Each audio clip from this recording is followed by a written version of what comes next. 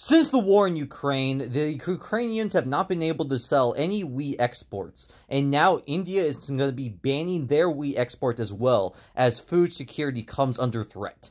Now, India isn't completely banning the export of wheat. They're banning the sale of it in the open market, but they will be allowing countries to request wheat if it is national security risk.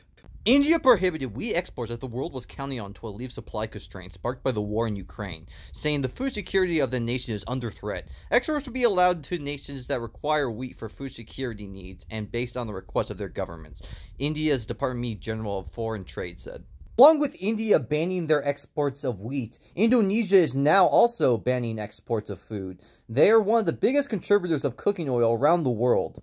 Retail prices of cooking oil have soared in Indonesia as palm oil producers boosted exports on the back of rising global vegetable oil prices amid the Ukraine war, according to the channel News Asia. Because of the 40% increase in cooking oil prices in Indonesia's own country, they are now not going to be exporting any cooking oil to other countries. Along with Kazakhstan, who has restricted wheat and wheat flour exports since the Ukraine war has began, with a 30% increase in their own prices of wheat.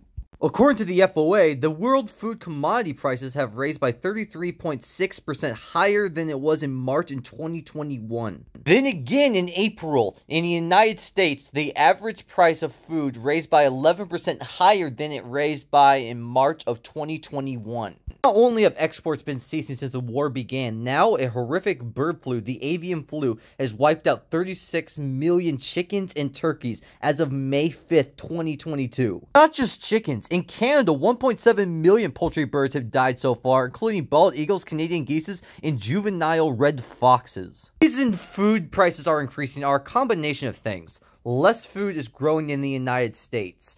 Less food is being exported to the United States. And even if we get the food, the price of gas has gone up astronomically. In California, today, as of recording this video, the gas price is $6.54 for diesel gas, which delivers pretty much all your food for every truck in the United States.